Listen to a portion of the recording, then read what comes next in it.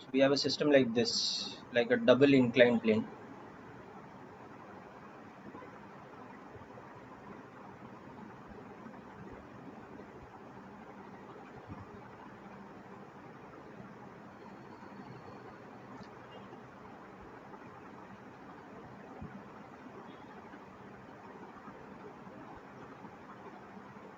With a pulley attached at the top.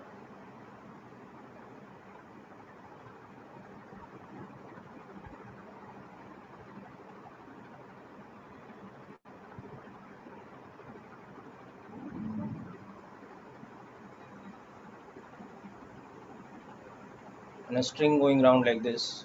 Okay, so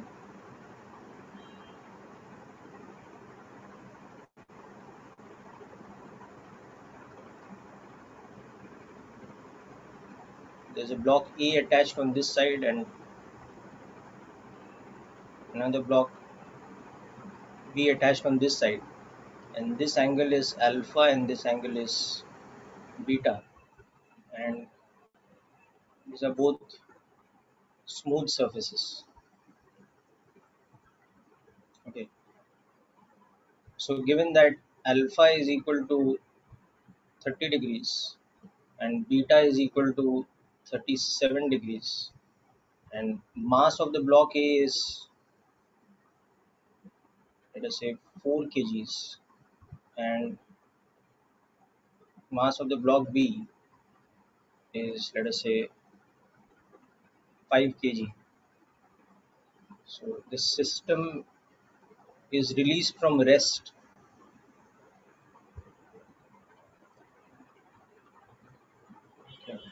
with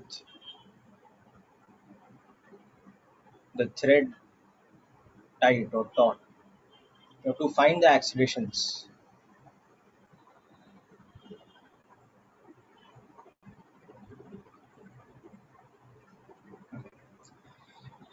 So start this question. Assume that the thread is light and inextensible and the pulley is a standard pulley, so it is frictionless. It's a smooth fixed pulley.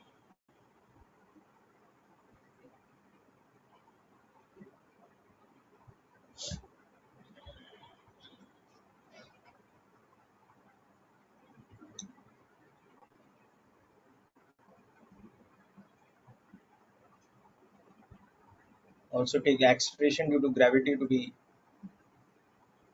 10 meters per second square.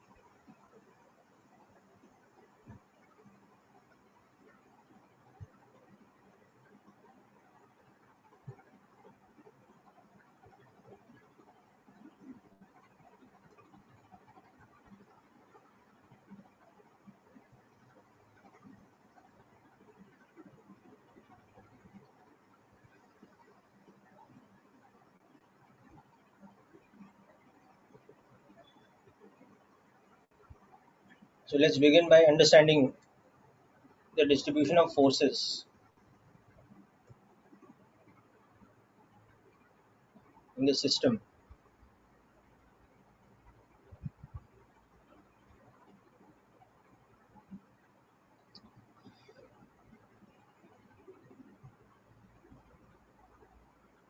So you can see that the components of weight you can divide like this.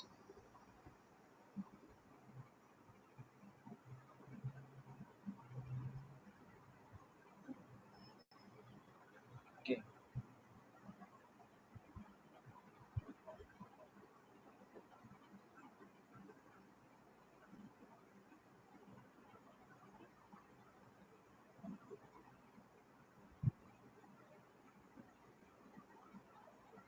this kind of distribution.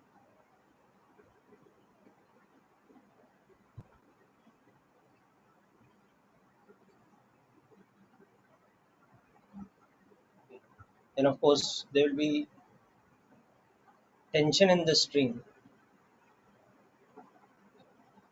which is uniform in magnitude at all the places because it's a massless thread.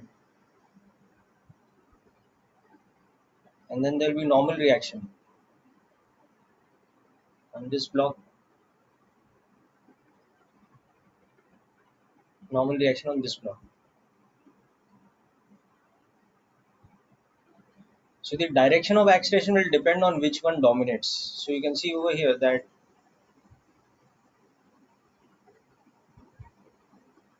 this value is 5 into 10 into 3 by 5 because the values given to us were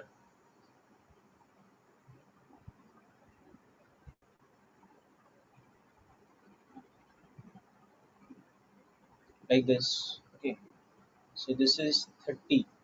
Whereas on the other hand, on this side, the force that is trying to pull the system down is 20. So this one dominates. Okay, so because this force is larger than this force, okay, therefore B will accelerate down the incline and A up the incline. So the directions are going to be like this.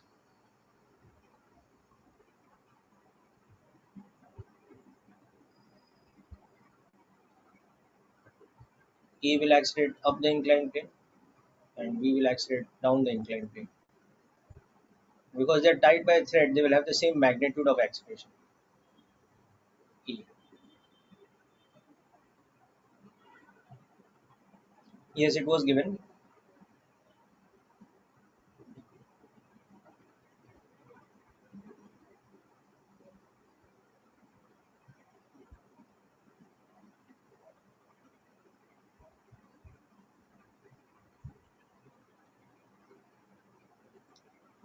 Okay, so now use the free body diagrams I made and calculate the magnitude of the acceleration.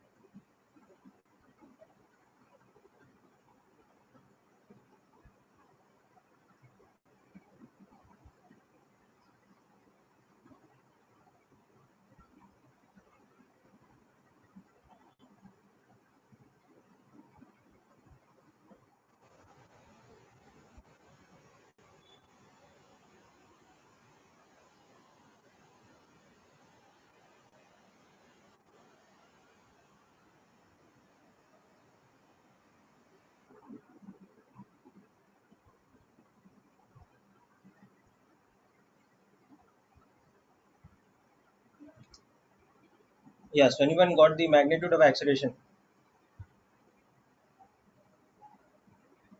Yeah, the free body diagrams you require are here. So you have to just use these now. So for the block A, you can see the equations you will get are like this. T minus mg sine alpha is mass into acceleration. So this equation is T minus 4 into 10 into half is equal to 4e. So T minus 20 is equal to 4a. This is your equation 1, let's say. And of course, along your perpendicular direction, normal reaction is balancing the weights cos component.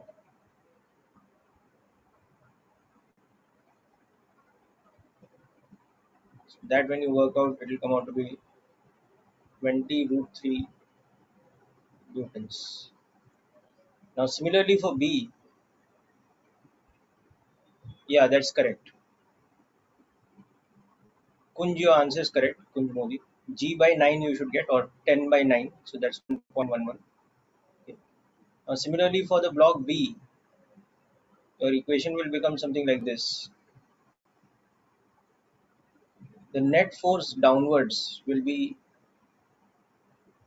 the weight's sign component minus tension. So that should be equal to mass into acceleration. So T minus 5g into sine 37. So 3 by 5 should be equal to 5a. So we should get, my mistake, this we reverse. So this is 5g sine 37 minus t should be equal to mass into acceleration. That's 5a. So this will become 30 minus t is equal to 5a. So these are the two important equations, equation 1 and 2, which were written here. The other two equations are just supporting equations, which are just giving us the normal reactions, which are not really required in this question.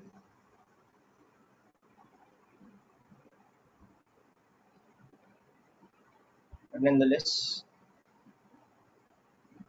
okay. Now you solve these two equations, then you will get the acceleration as 10 by 9. Yes, Sitanshu, that's correct, or 1.11 meters per second square.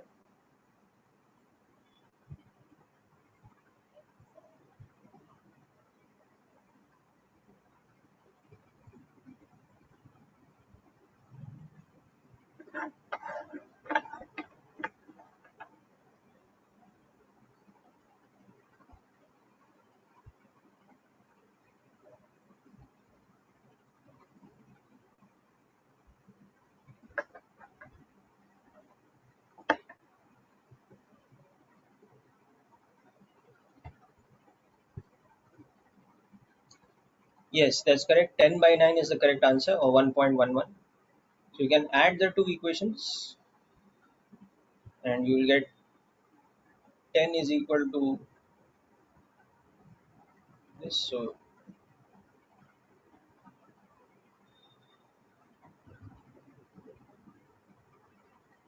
this becomes your final answer.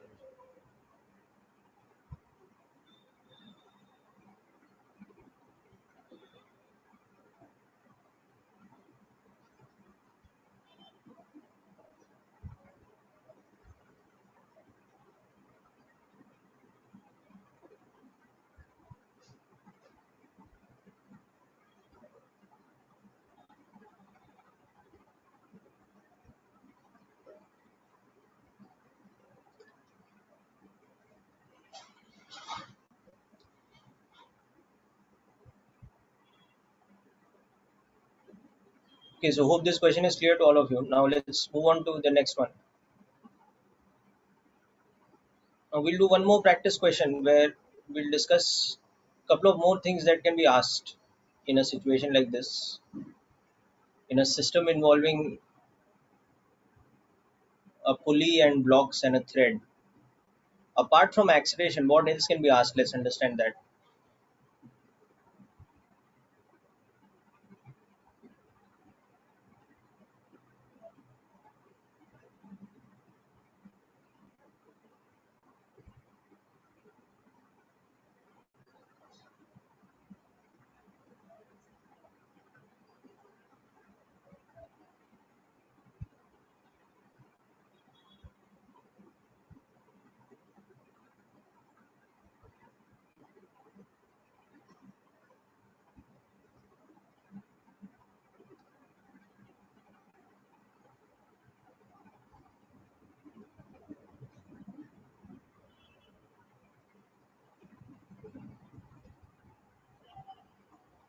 So this is again a smooth surface.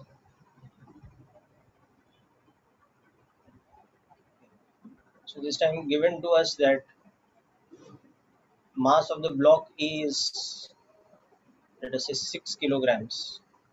Mass of the block B is 4 kgs, and take G as 10 meters per second square. The thread is massless, okay, and the pulley is also smooth and massless. So the disk of the pulley also has negligible mass compared to the mass of the blocks. So we want to find, first of all, the acceleration of the blocks. That's the standard thing. But also the tension in the thread.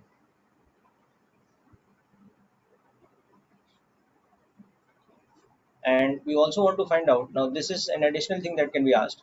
We want to find out the reaction force acting on the pulley, okay, applied by the clamp. Okay. The pulley is clamped to this corner. So there is some kind of reaction force acting between the clamp and the pulley. So how much reaction force is the clamp applying on the pulley? That we have to calculate. So we'll see how to work out the third part. It will come from the free body diagram of the pulley. So we'll discuss about that also. But first of all, find out the acceleration and the tension. That will come from the standard free body diagram. So just work this out.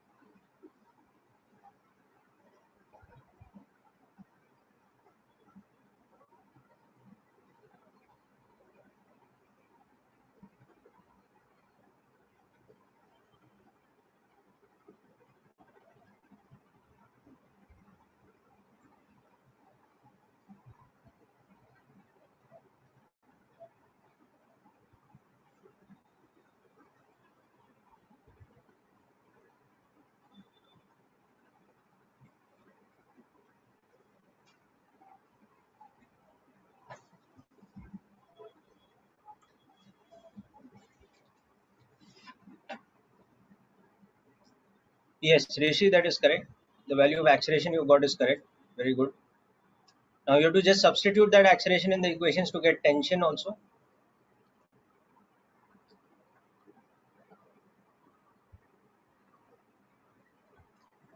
So just substitute the acceleration you got Rishi in the equation. Yes. No. Tension 40 Newton नहीं होगा बेटा. आपने जो equations लिखा है ना to get the acceleration, substitute the value of a you got in that. Ruk sir, your answer is not correct unfortunately.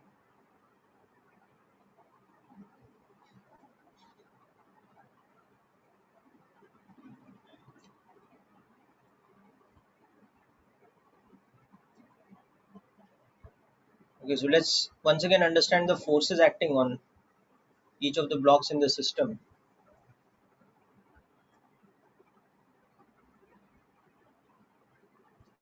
Yes, Kunj, your answers are correct for acceleration and tension. Now you make the free body diagram of the pulley to understand the reaction force. Okay.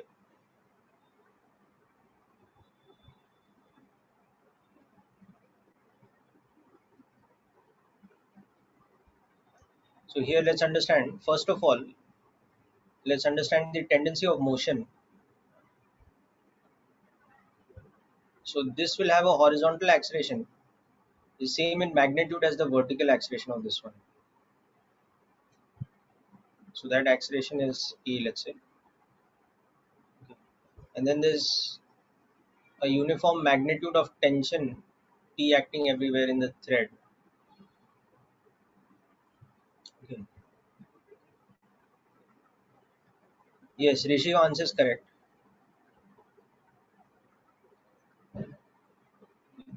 Now for block A, you can see the free body diagram. The forces are tension, normal reaction, and weight. Okay. And the block is having a horizontal acceleration like this. Mass of A is given to us as 6 kg. So tension will be equal to mass of A into acceleration. So this equation will become T is equal to 6A, and normal reaction will balance the weight, which is 60. So this is the important equation for us. Now similarly for the block B, you can see it's an even simpler situation because only two forces and has a downward acceleration of A, and mass of B is given to us as 4 kg. So we have weight minus tension is mass into acceleration. So we have 40 minus T is equal to 4E. So this is our second equation. So solving the two equations, if you do equation 1 plus 2, you will get 40 is equal to 10A. So we get the acceleration as 4 meters per second square. That's the first part. Then substitute this in equation 1 and you will get the tension equal to 24 newtons. So this is your second answer. Now for the third part, you have to make the free body diagram of the pulley. Yes, Rishi, your answer is correct. So let's look at the forces acting on the pulley.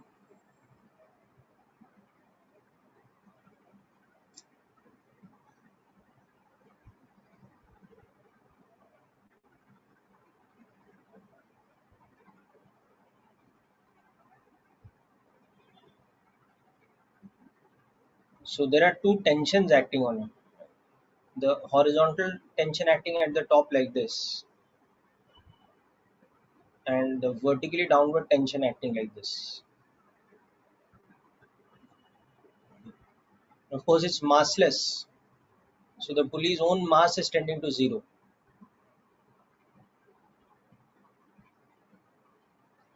M is tending to zero. Okay, but it's in equilibrium. Okay, the pulley is at rest. So that means what should happen? The net force on it should be zero. So these two tensions are pressing it against the surface, against the clamp. So the clamp will be applying a reactionary force, which will be in this sort of direction. Okay, this way.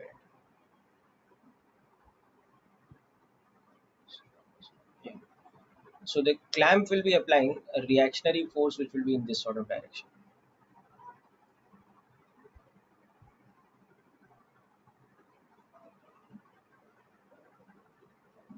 Okay, so R here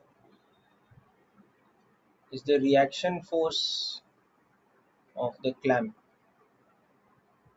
okay, which balances the vector sum of the tensions acting. Okay, so your vector diagram will look like this. This tension T and this tension T, they're at 90 degrees. They should be balanced by this reaction force. Okay. So you can see that the reaction force will have a magnitude of T root 2 and act at 45 degrees like this.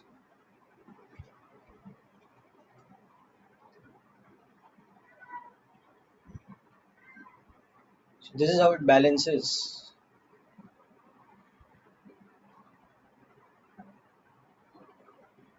Yeah, you can use Lami's theorem, but this one is actually pretty simple ना. ये देखो, ये दोनों tension का vector sum 90 degrees पे ना, तो इनका वेक्टर सम कैसा है, ऐसा है ना, T root 2.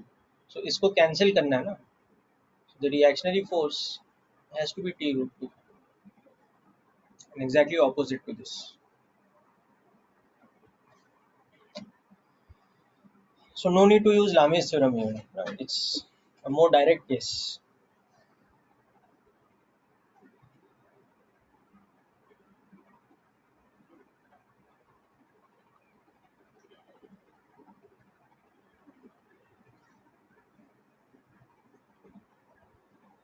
Okay, so hope this is clear.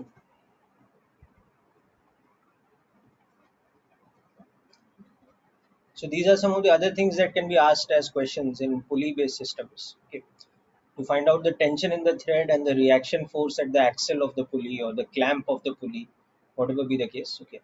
Now we move on to the next level of conceptual understanding, which is dealing with systems of pulleys, okay, or systems with multiple pulleys.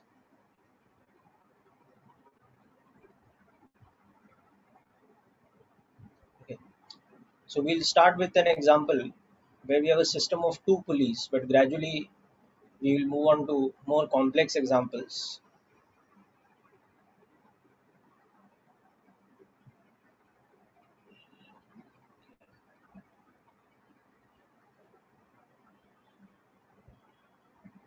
We have one pulley which is clamped over here.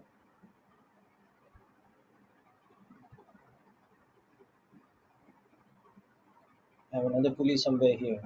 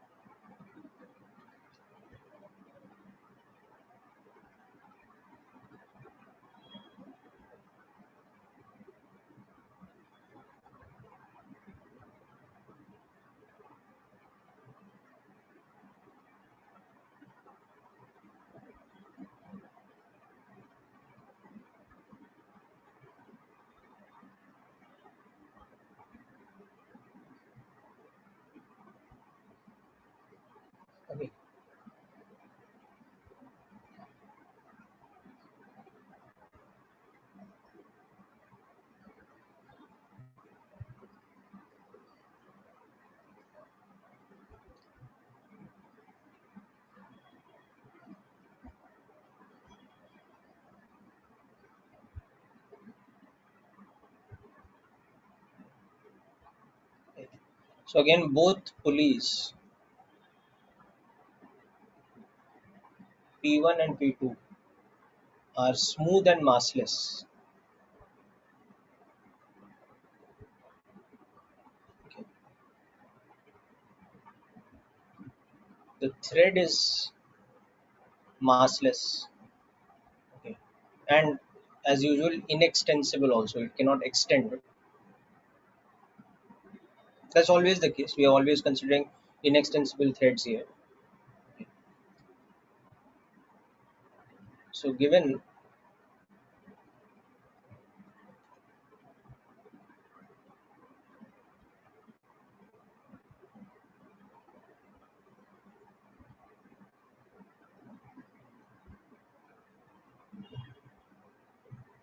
so this information is given. Now the system is released from rest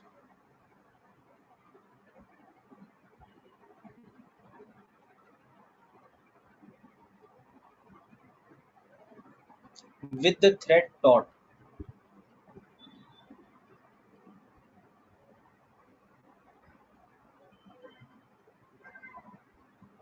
at time t equal to 0.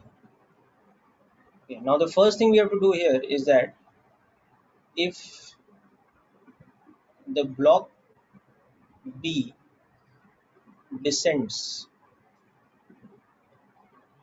through a distance of x, then how much will A displace by in the same time? So in the amount of time that the block B comes down by distance x, we have to find out how much the block A would have moved by. Okay, so that is the first part of the question. Second, we have to find out the ratio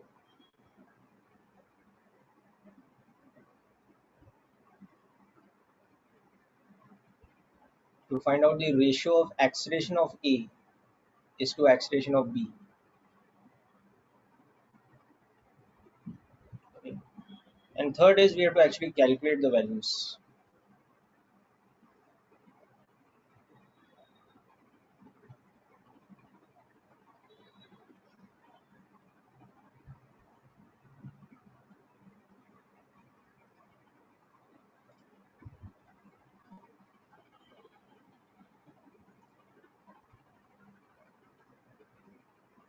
Okay, so just take down the question first. We'll discuss in detail.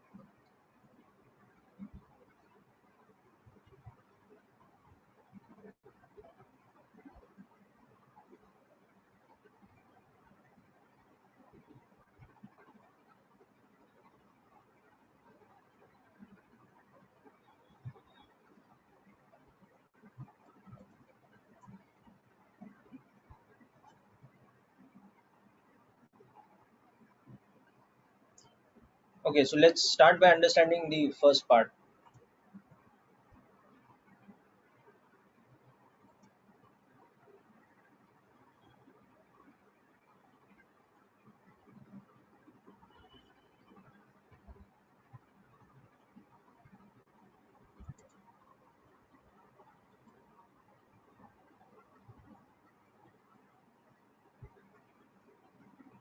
So to understand the first part, we will compare the system at two different times. Okay, write down the question first fully, and we'll come back to the solution.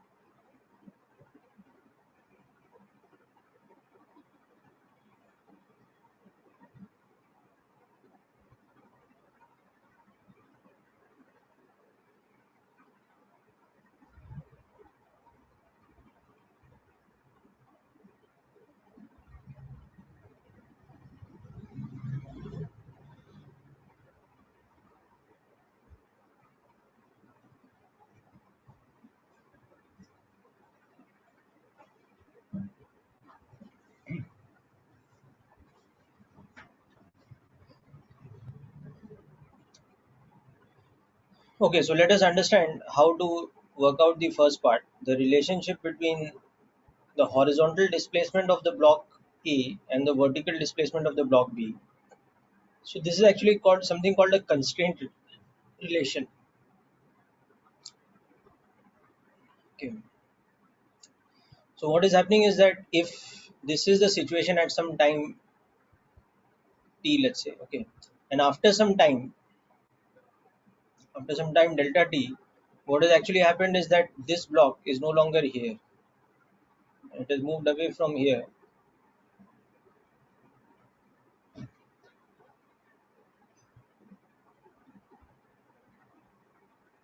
A is now moved like this by some displacement SA, which we want to find out. Okay. And similarly, this block and pulley are no longer here. Okay. But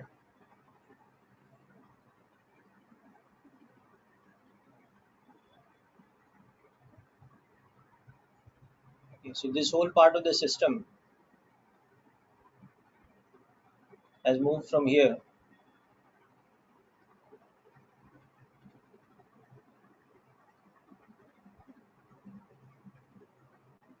Okay, so it has moved down by a distance x. Okay. So now what we can see by comparing the two diagrams is that when B moves down by this distance x, in comparison from here, how much thread length it is pulling. See, it is moving by distance x. So it is pulling x plus x 2x amount of thread length. And how much thread length A is releasing, whatever this S is. Yes, so that answer becomes 2x. Okay. So that when B displaces by SB equal to x downwards, okay, the pulley P2, which is attached to B, pulls 2x length of thread with it. Okay. So what will happen as a result of it? A will displace by SA equal to 2x to release the 2x length of thread. Okay. So this whole process that we have done here, this is called constraint relation.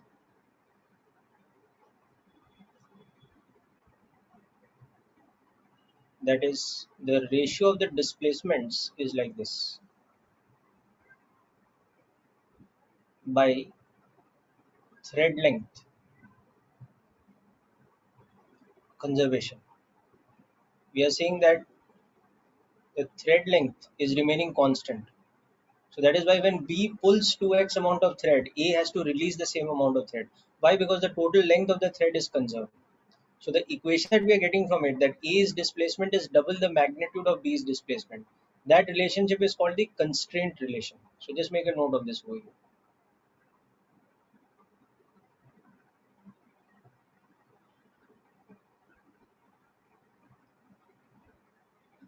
No, so that's why the answer to the first part, that's correct, Rishi, that the displacement of A will become 2x in the amount of time that displacement of B is x.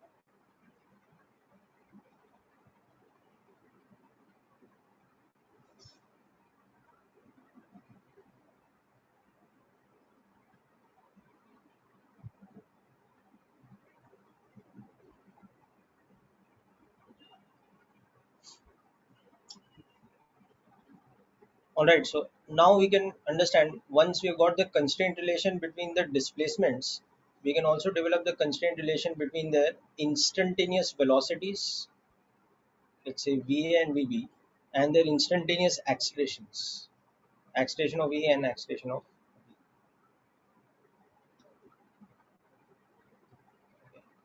So next we will see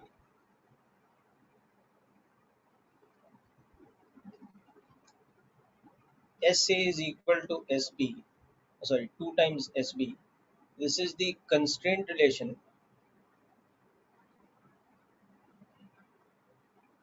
between the displacements of A and B.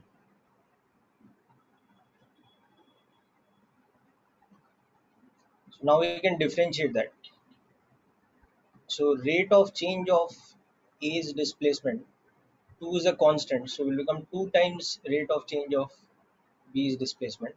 So the instantaneous velocity of V at any instant will be 2 times the instantaneous velocity of B at the same instant. So this is now the constraint between the velocities. And differentiate this once more.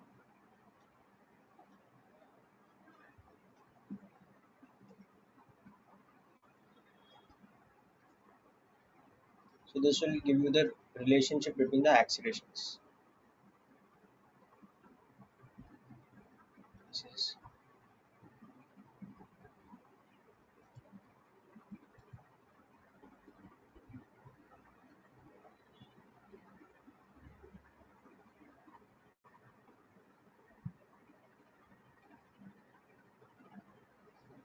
okay. So you can see the second part's answer, ratio of their accelerations will be 2 is to 1. Or if acceleration of B is equal to A, then acceleration of A should be 2.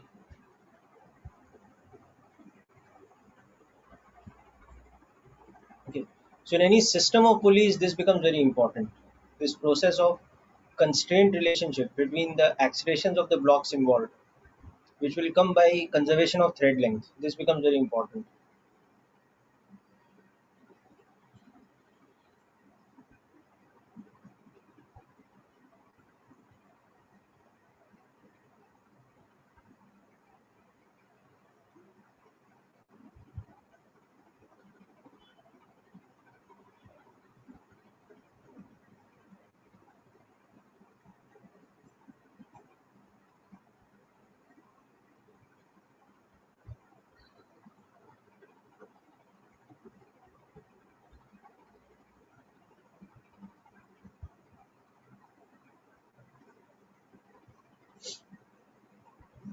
Okay, now next thing is we want to find out these accelerations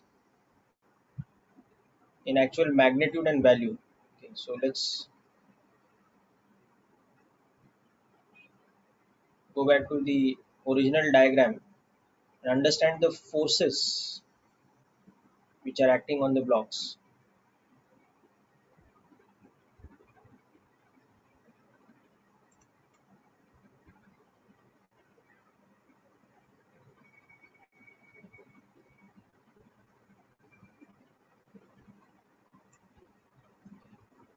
This is the diagram, and let's pick up the values also.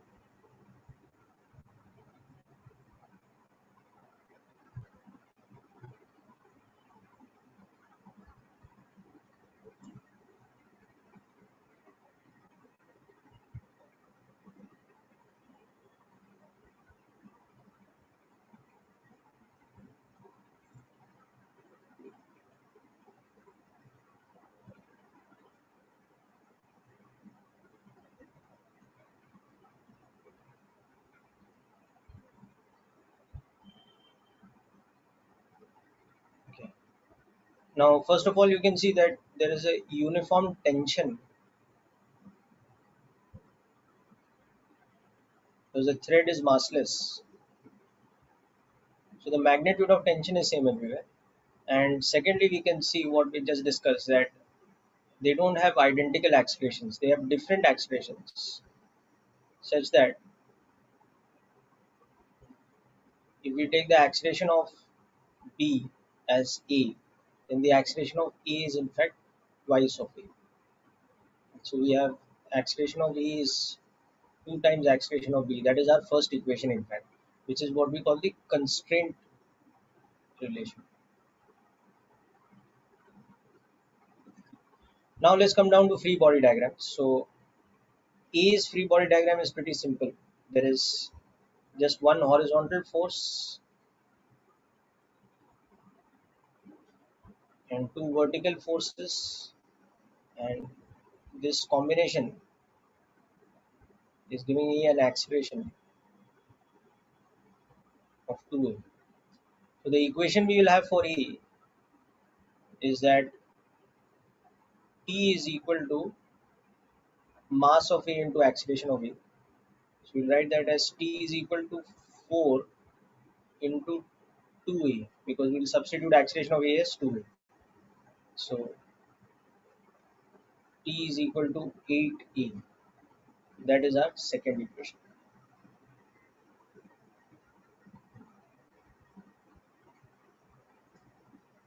And of course, we also have normal reaction is balancing the weight. So that is not going to be of much consequence here. The main thing is going to be this equation. Now let's pay attention to B. Now B situation one has to be a little careful about, because B has the pulley attached to it. So we have to include the pulley, which is massless, but nonetheless the forces acting on the pulley are acting on B indirectly, because the pulley is attached to the block B. So there are two vertical tensions acting on B. Okay. And B's own weight. So this is the situation of block B, and B has a downward acceleration of E. So we have weight minus 2T is equal to mass into acceleration. So this becomes, the weight is 20 newtons minus 2T is equal to 2E. So this becomes the third and final equation. Okay. So we had variables A1, A2 and T, three variables, and we got three equations. Okay. So now just substitute the value of T from here. Substitute T equal to 8A. So we'll get 20 minus 16A is equal to 2A. So A comes out to be 20 by 18, or 10 by 9, or 1.11 meters per second square. So therefore acceleration of A, which is 2A, is 20 by 9, or 2.22 meters per second square horizontal, and acceleration of B is 10 by 9, or this much vertically downwards. So these become our answers.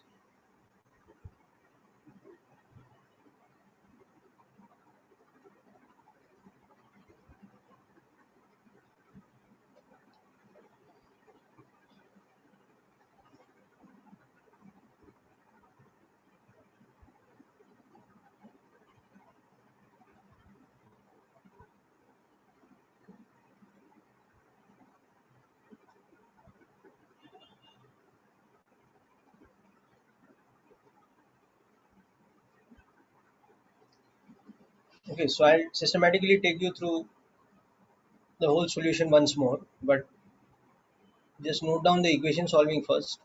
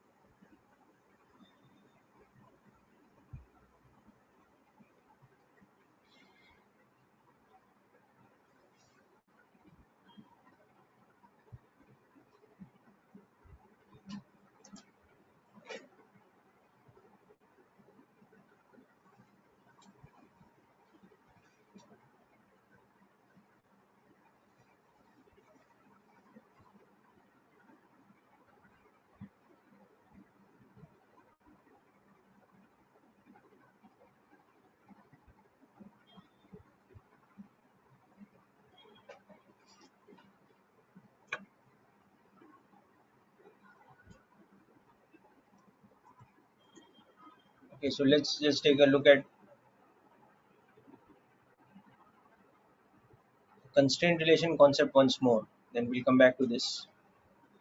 So make sure you understood this first step, the relationship between their displacements. Okay. And then from that, the relationship between their accelerations, which will come by differentiating that. And then finally, the solving of the equations.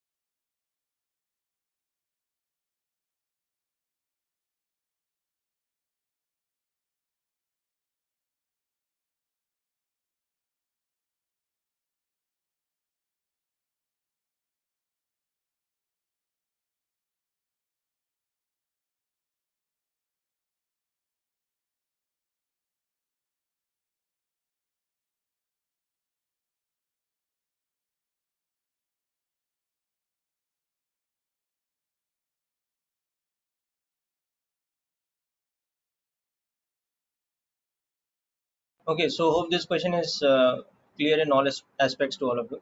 Now, this kind of concept is very important in Newton's laws of motion for both JEE mains and JEE advanced type of questions. So we'll practice quite a few. So let's look at the next one.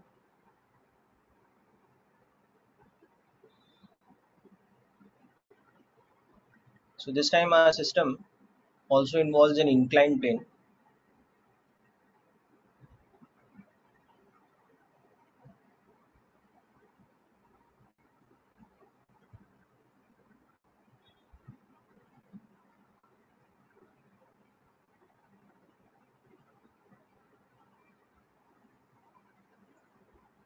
So this is a fixed inclined plane of 30-degree angle, smooth. Okay.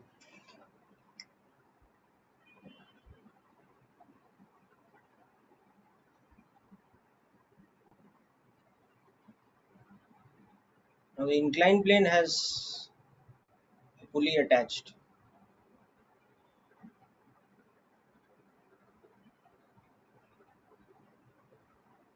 and a string going round.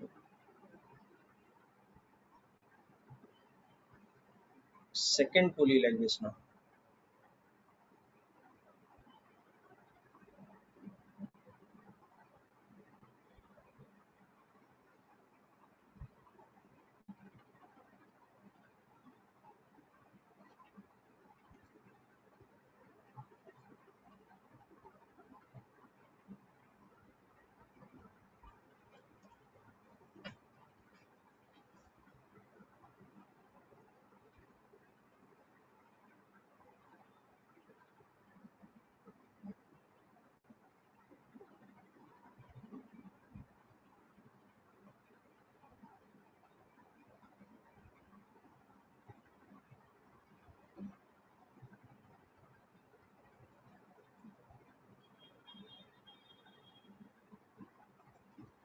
So again a fixed ceiling.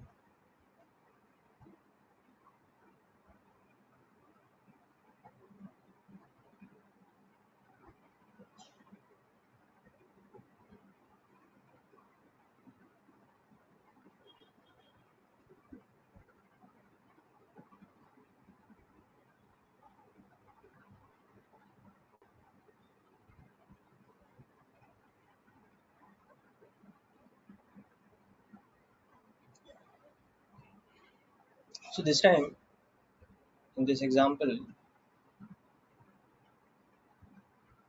given that theta is equal to 30 degrees, acceleration due to gravity is 10 meters per second square. Mass of the block A is suppose 5 kilograms. Okay.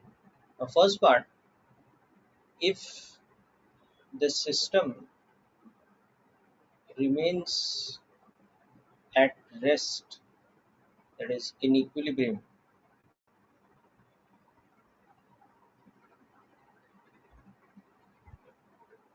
when released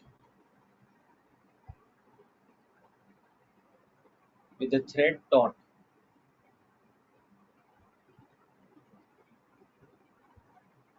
find the mass of B. And secondly, if instead mass of B is, let us say, 2 kilograms, then find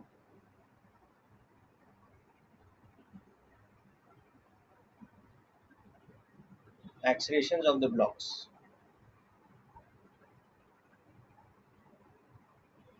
A and B. Okay. Again, both pulleys are massless,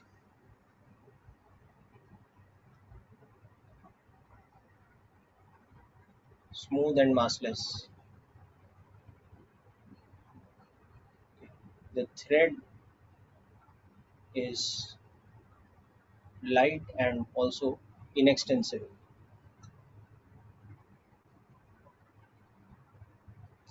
Okay, so just try this question out, people. Use the free body diagram concept to work out the first part. And from that, you will also get an idea in the second part what exactly is happening. When we change the mass to 2 kg for B, Mass of A is remaining 5 kg for both the parts.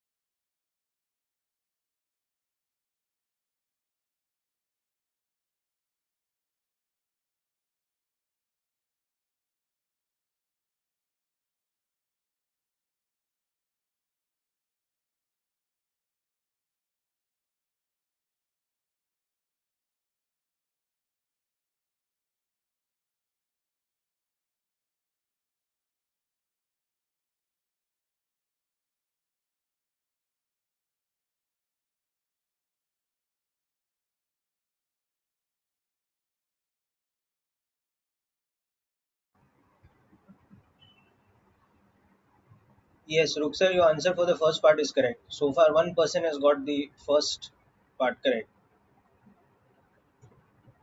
Rest of you can work out the first part at least, I'm sure. It will just apply the condition that both the blocks A and B should be at rest.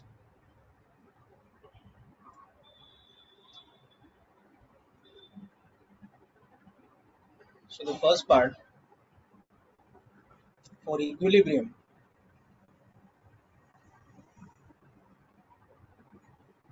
basically you want acceleration of A should also be 0. Acceleration of B should also be 0. Okay.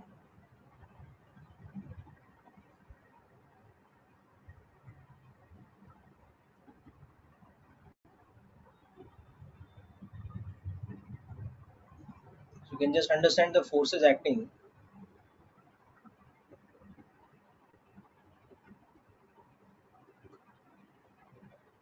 So mass of A is given as 5 kg. Mass of B we want to find out for this condition that this one's acceleration is also 0. This one's acceleration is also 0. So just balance the forces.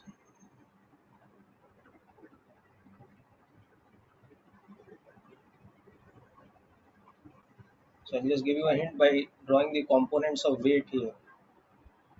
This will be 5g cos 30 degrees and this will be 5g sine 30 degrees.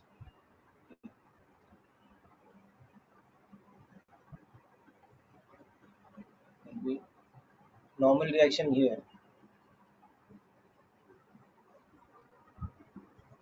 This is MPG. Okay. So for A we'll have the equation that tension equals to 5g sine 30 degrees. So that is 5 by 2g. And for B we have the equation that 2t balances MPG. So just compare the two equations.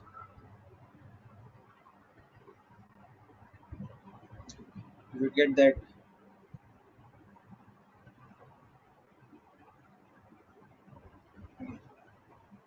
for equilibrium.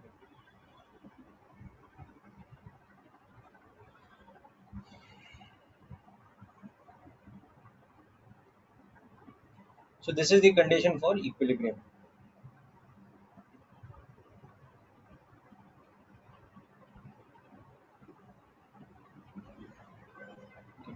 Now second part of the question,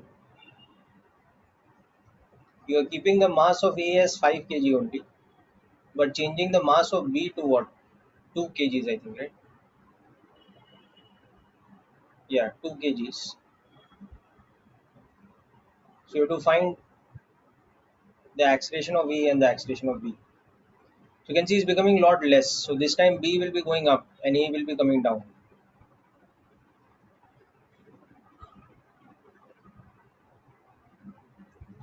Okay, Kunj, what are the directions of the accelerations?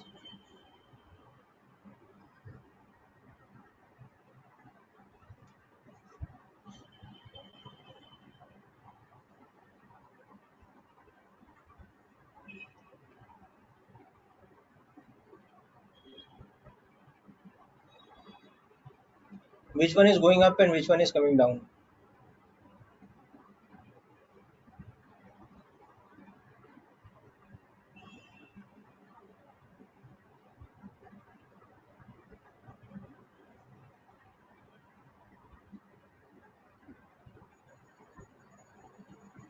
Yes, that's correct.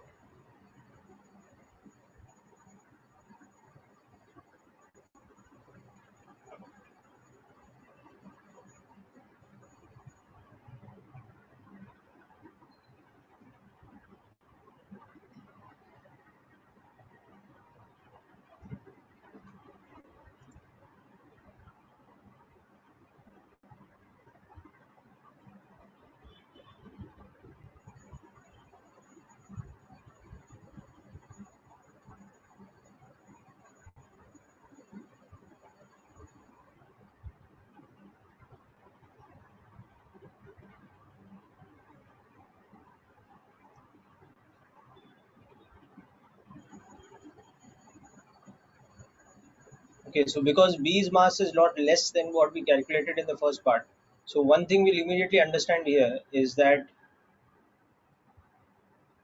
this time the block B will be going upwards, and therefore the block A will be accelerating down the inclined plane. So first thing we have to understand constraint relation. Okay. So constraint relation वो कैसा आएगा?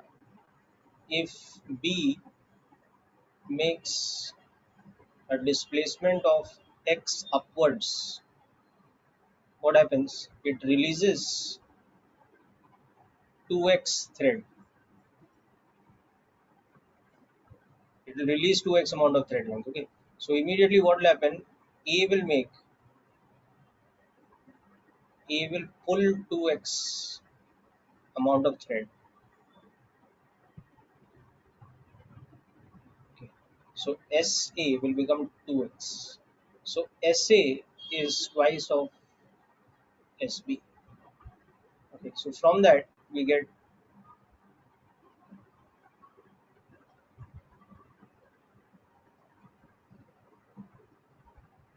this. So this is our constraint relation, in fact. So this is the first thing we have to understand over here.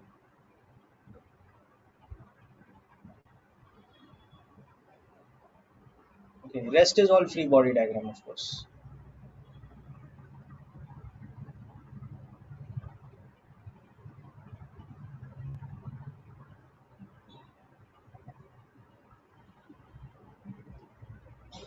Okay, so next from the free body diagram of A, you can see that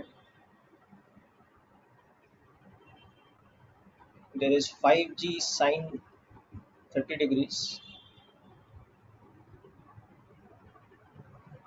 tension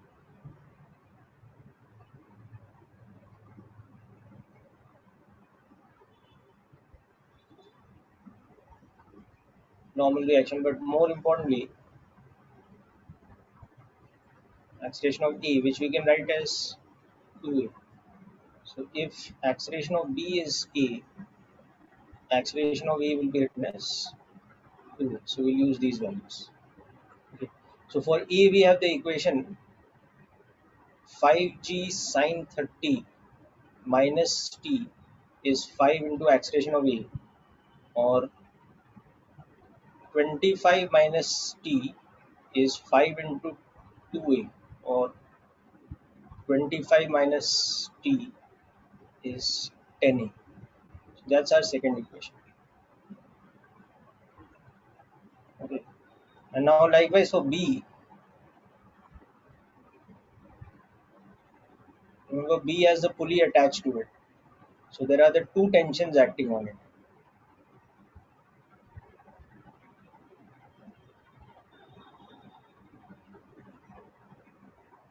And its weight is 20 newtons. Its mass is 2 kg. 2g, we can write it like this. Okay. And it has an upward acceleration equal to A. So for B, we have the equation 2t minus weight is equal to mass into acceleration. So we have 2t minus 20 is equal to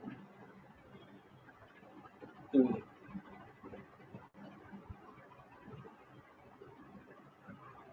So this is the third equation here. Now you have to solve these equations to find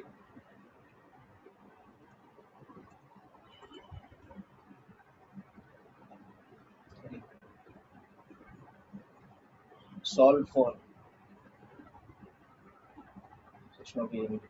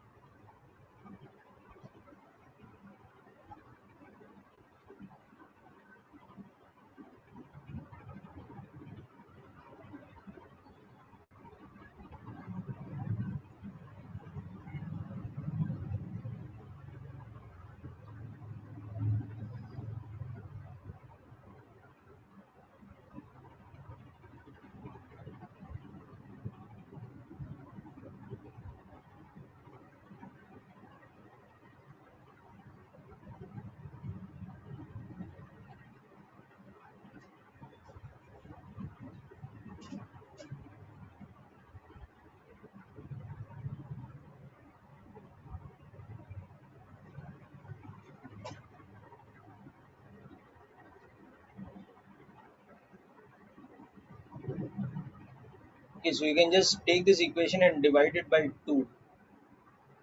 So it will become t minus 10 is equal to a. So this is the third equation. And take this equation directly. 25 minus t is equal to 10a. That's our second equation. Add the two equations. So you get 15 is equal to 11a. So we get a as 15 by 11. Or that is,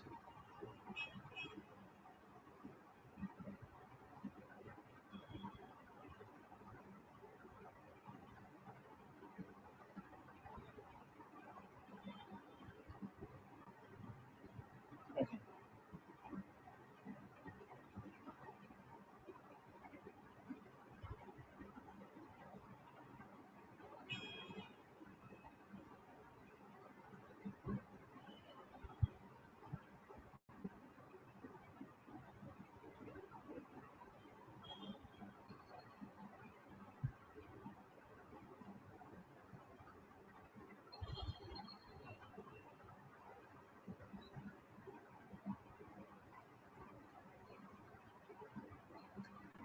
So understanding now what we are doing here is we are dividing this equation by 2.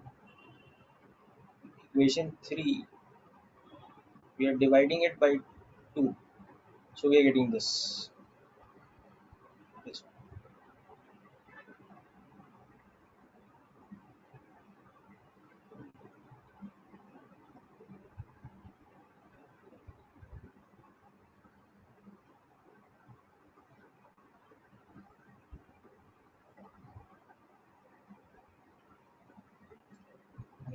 So from that we are finally getting acceleration of A is 2a.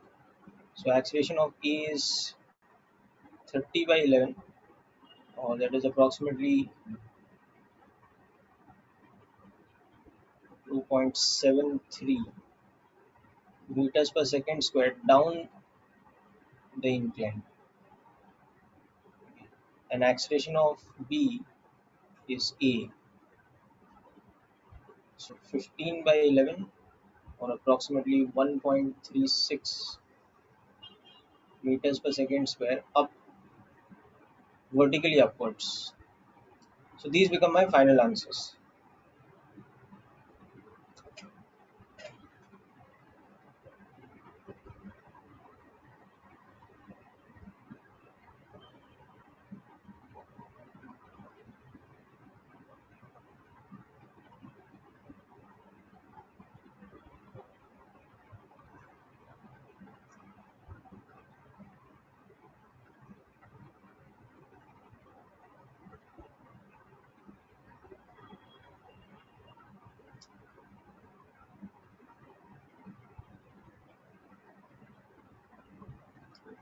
So hope the equation solving part is clear to all of you.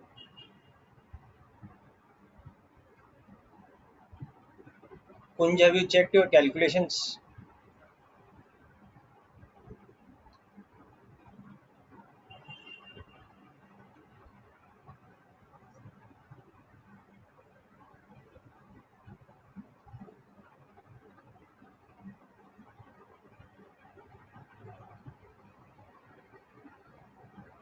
Okay. Okay.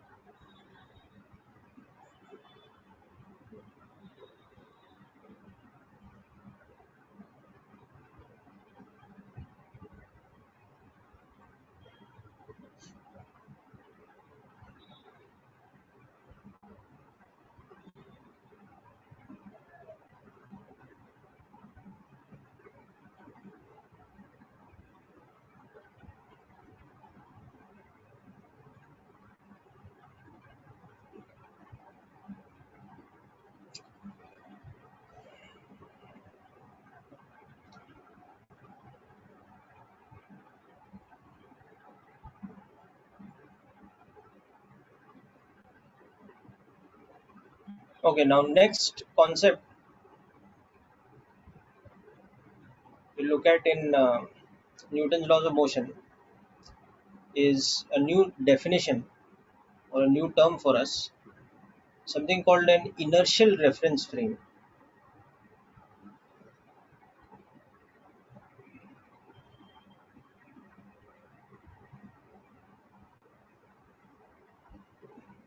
And its opposite, which is a non-inertial frame.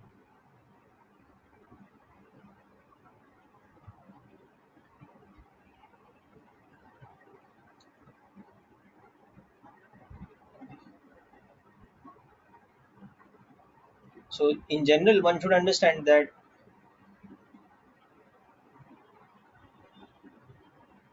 any observation about the motion, or basically that is the kinematics of a body or a particle, okay, is always made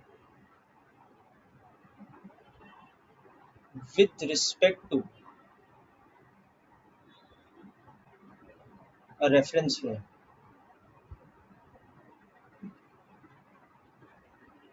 Okay. So for example,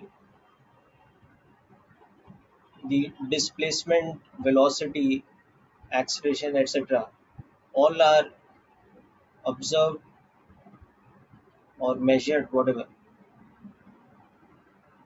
with respect to some reference frame.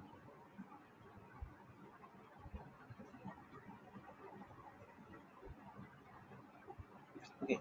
So a reference frame is nothing but a system of coordinate axis. Okay. So now,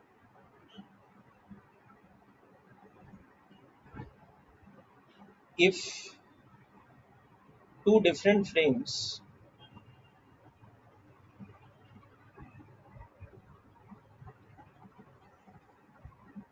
are moving with respect to each other,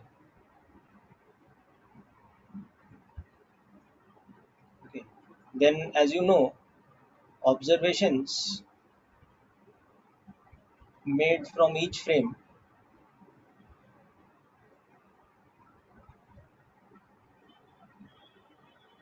are different.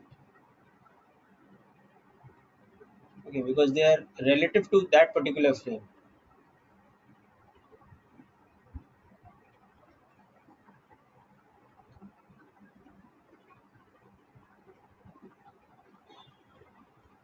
So this is the concept of relative motion in kinematics. Just make a note of this statement first, then we'll see what is inertial frame and what is non-inertial frame.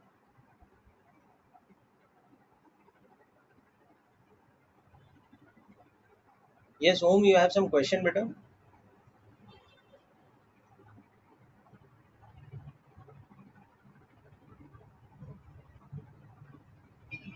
Okay.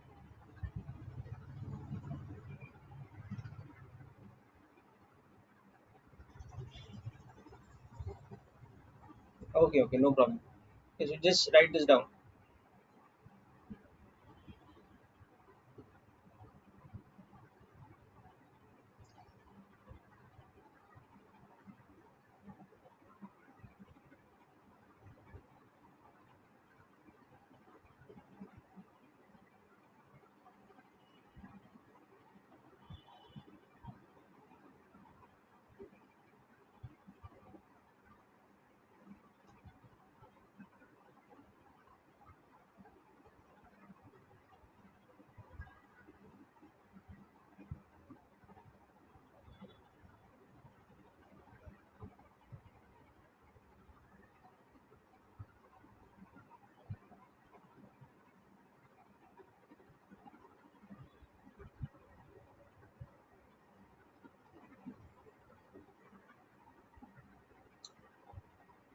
Okay, so let us illustrate this point about reference frames with an example.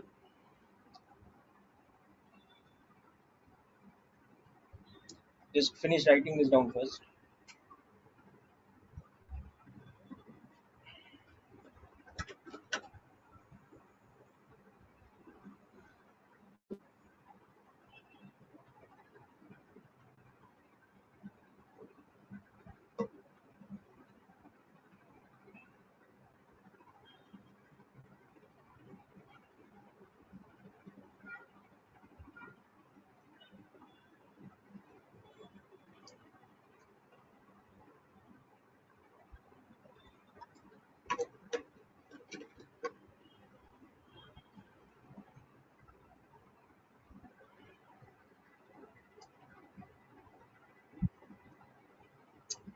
Okay, so for example, we have a situation like this where,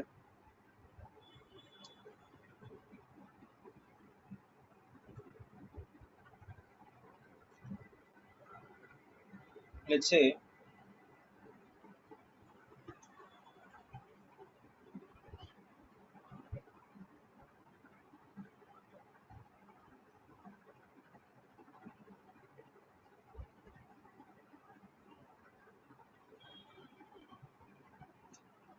we have,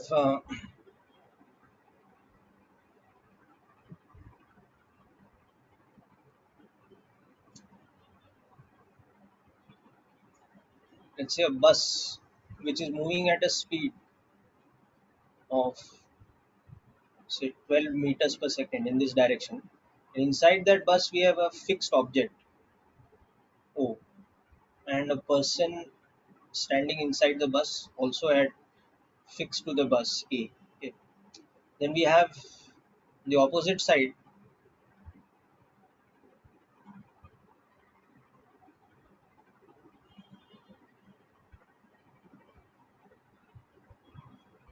car coming from this side at a speed of 20 meters per second, and the person B inside the car. Okay. And we have a person C stationary on the road. Okay. So the object O is fixed to the bus. What is the speed or velocity of the object O as seen by A, a person inside the same bus at rest with respect to the bus?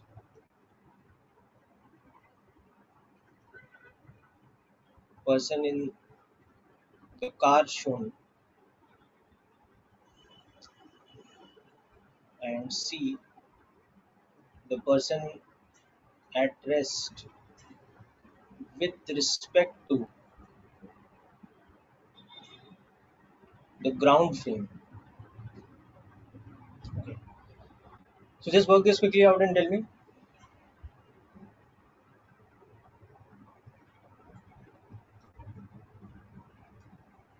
Give me the answers to the three parts A, B, and C in serial order. You can just type out the numerical values in meters per second, whatever you will get. Should be fairly easy.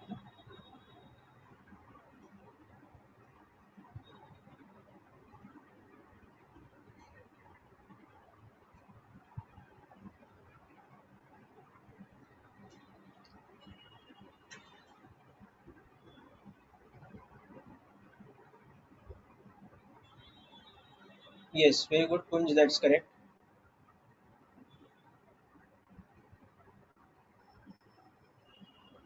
Yes, Om, your first part is correct. Yes, correct. Second part also.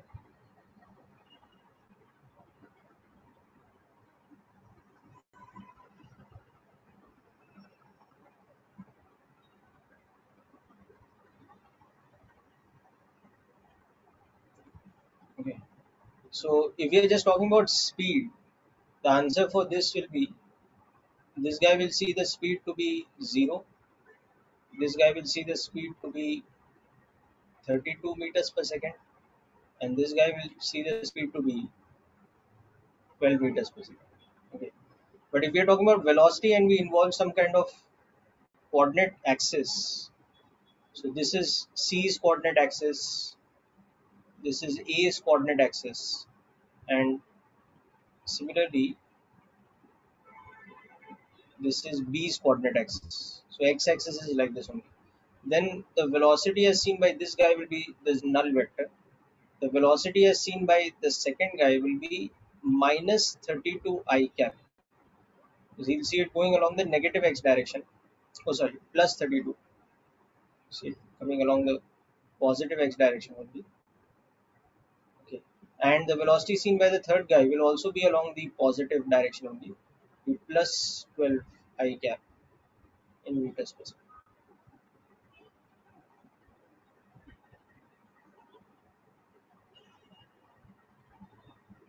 Okay. But only in terms of direction, this guy will feel that it's moving towards B. Okay. Whereas this guy will feel that it's moving away from himself.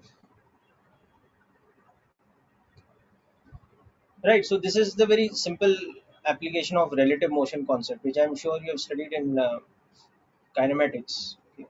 The concept of relative motion, that the displacement of a body A with respect to another body B is the difference of their vector difference. Similarly, the relative velocity is this, and the relative acceleration similarly is this. So these are the equations of relative motion. Okay, on this side, we have the motion of A relative to B. And on this side, we are writing it in terms of motion of A and B with respect to the common ground frame.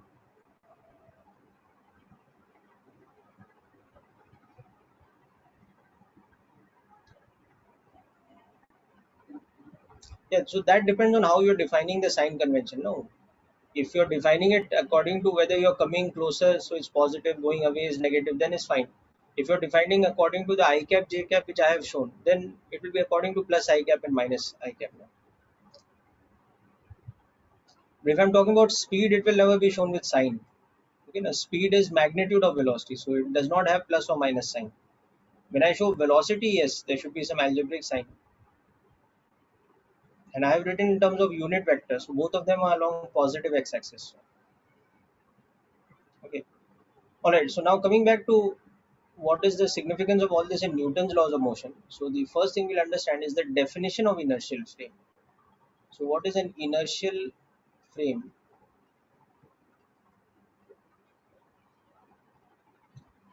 Inertial frame is a reference frame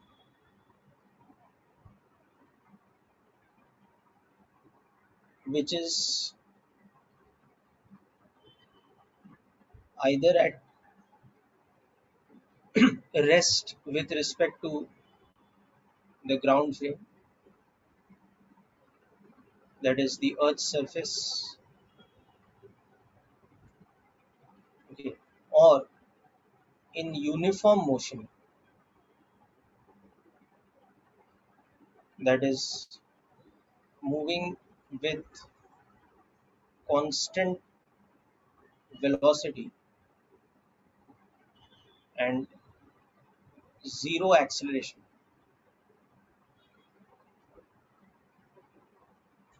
with respect to ground. Okay, so that is the definition of inertial frame. So obviously the opposite of that, the non-inertial frame, that is defined as something that is moving with acceleration.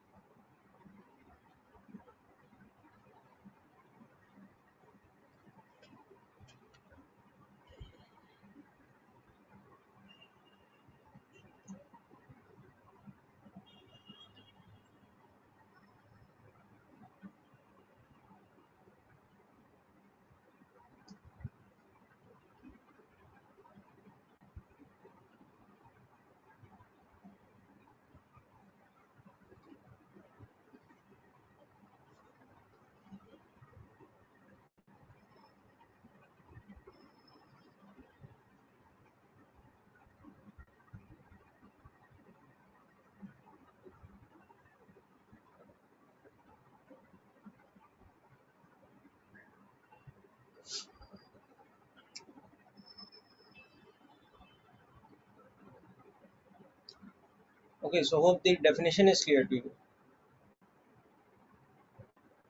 Okay. Now, the most important thing here, that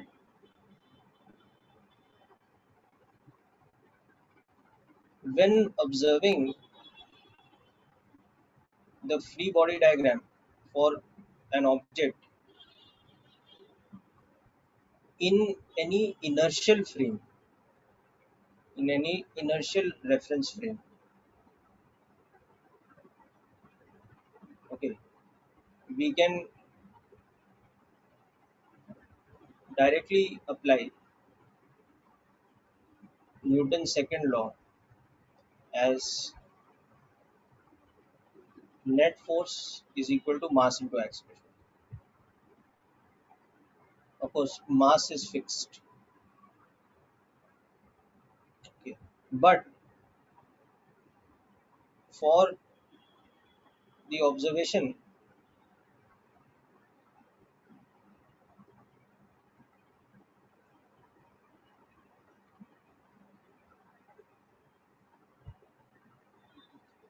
of a free body diagram in a non-inertial frame, okay, we have to adjust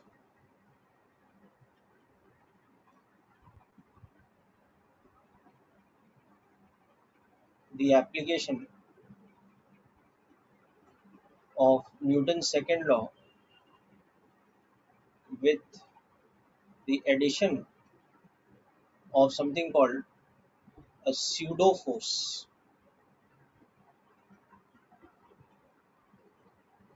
Okay, so this is a very interesting subject, the concept of pseudo force, and we run out of time today, so we'll discuss in detail the next time about pseudo force. But just to give you an idea, whenever we are in a non-inertial frame, our body experiences something called a pseudo force. Like when you are standing in a bus, which is initially at rest, and suddenly it accelerates forward, so your body feels jerked backwards, while there is nobody pushing you directly backwards. So it's not a force applied by some external agent, but because the bus accelerates forward, so it becomes a non-inertial frame. So your body experiences something called a pseudo force, which pushes your body backwards. Similarly, if you are in a vehicle that is moving and suddenly it brakes and it decelerates, then your body feels jerked forward. Now again, there's nobody pushing you from behind, but you just experience a force in the forward direction. Why? Because you're in a non-inertial frame, and any body in a non-inertial frame experiences something called pseudo force. Okay. Same reason why we feel uncomfortable in roller coasters, or if we step into a lift which accelerates downwards or upwards at a very high rate of acceleration. Again, our body experiences these kind of imaginary forces or pseudo forces. So we have to account for those when we apply Newton's second law in the non-inertial frame. Okay. So we'll discuss about this in detail in the next lecture, which is anyway coming up in this week. So in the meantime, you can complete questions from H.C. Verma. You can complete up to about question 20 or so from H.C. Verma, 20 to 22, something like that.